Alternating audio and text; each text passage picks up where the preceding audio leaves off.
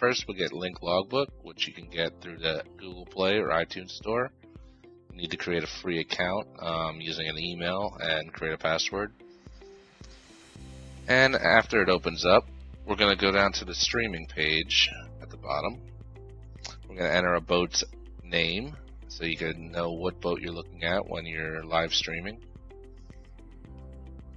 And once we put the boat name in, we're going to go on a SpeedCoach. We're going to go to live streaming, make sure that's on, and then go down to phone pairing and set find new.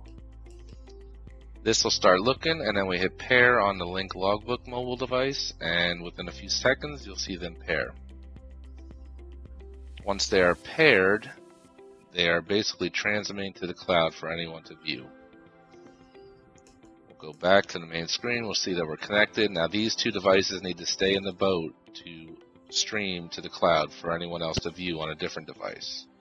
If you're on a different device, you could go down to live and go scroll out and try and find where your boat is located according to the name we put in. Now I see it's right where I'm at, but if we scroll out, you'll see other boats there. Once you find it, click on it, and you'll be seeing their performance updating every second.